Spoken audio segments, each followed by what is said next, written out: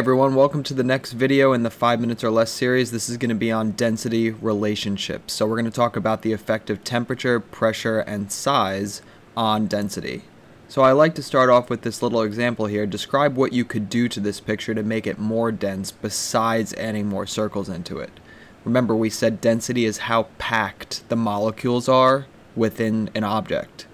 So in this case, how can you make this object more packed but not add more circles? So it's a little bit of a trick, but the answer is to shrink the box.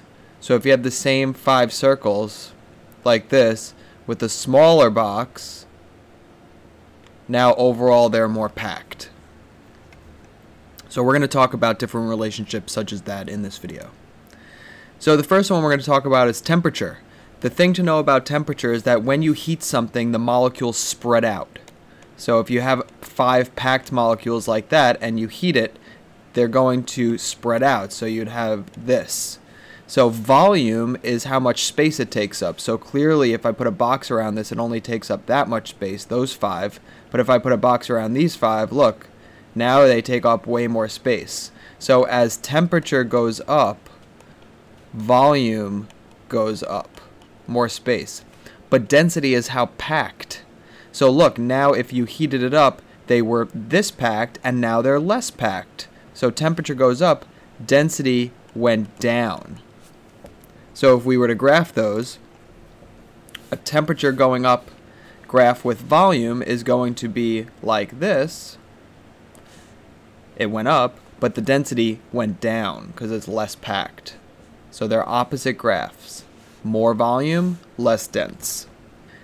Now, this is also going to cause warm air to rise because it's less dense than cold air. So this is how convection cells work, which we're going to eventually talk about in weather. Now, if we want to pressurize something, so on the left you can see a can with sort of a piston plate on the top, and there's 1, 2, 3, 4, 6, 9, 12 molecules inside of it. Now look, these molecules have a lot of space. But when we crush it, right, now we're creating less volume. So pressure goes up, volume goes down, and now if you think density is how packed, so look, they had room on the left one and now they're way more packed, so density went up in this case. So if we graph these, pressure goes up, the volume, the amount of space is going to drop, but the density is going to go up because they're more packed. Now the last one we're going to talk about is the amount of the object.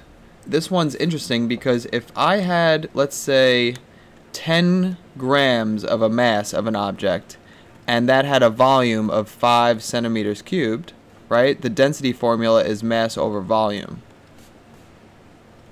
So if I were to divide that, the density would be 2 grams per centimeters cubed for my object. Now if I were to cut that in half, I would have a mass of 5 grams and a volume of 2.5 centimeters cubed. And if you were to divide that out, you would see it's 2, again, grams per centimeters cubed. So this works halving it, doubling it, tripling it. It doesn't matter. The amount of the object does not matter for density. The density will always stay the same. So the relationship on a graph would look like this. It would be constant. Alright, so now we could do a little summary. If you want, you can pause the video and try these yourself, and then I'm going to end up going over them. So as temperature increases, it gets really, really hot, so the molecules spread out. Remember, they were close, and you heat it up and they spread out, so density is less packed, so it drops. As you pressurize something, you are squishing it, so everything's going to be more packed, so density is going to increase.